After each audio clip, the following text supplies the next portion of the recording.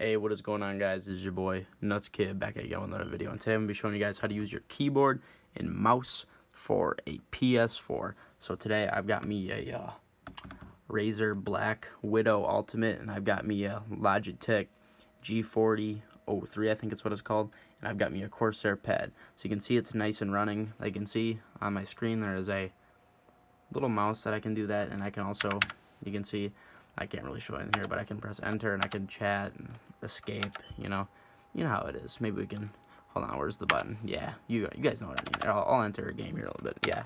So I'm gonna show you guys how to hook it up. So once you guys got it plugged in, one thing you guys need to know to do is go down to, in your settings, go down to devices, go down to controllers, and there's going to be a communication method.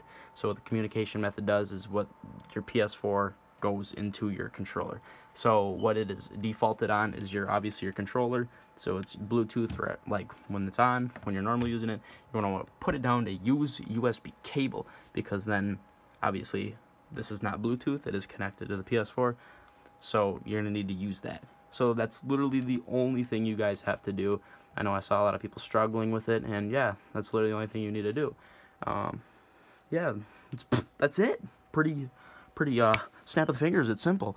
So I'm gonna load up a game real quick, and I'm gonna show you guys that this stuff actually works. But first I'm gonna describe to you this little thing. So when you get a PC keyboard, there's gonna be 3 little plugins. Only one of them will work. I don't know how to describe which one it is, but you'll have to just find out. Why there's 3 is because these are not made for PS4. These are made for, obviously, computers. So, as you can see, I'm loading up a game. Keyboard, nice flashy. I don't know why I paid extra money for the flash, but you guys got me. I'm out here just trying to flex. So, still, even when it is plugged in, I still have my controller on deck, because obviously my controller is fed through the microphone.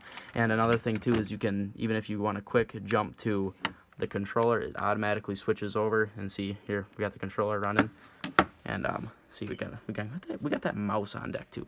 So you can, nice thing about the mouse, you can whip that crap around. So as you can see here, press space to jump, boom, we out here. Obviously WASD, the automatic running. So you guys see it's a pretty nice setup. Obviously, you guys, it's really hard to get used to a keyboard and mouse, especially coming from a PS4. So if you guys found the video helpful, please like, comment, and share for Fortnite videos, and have a good day, why don't you guys?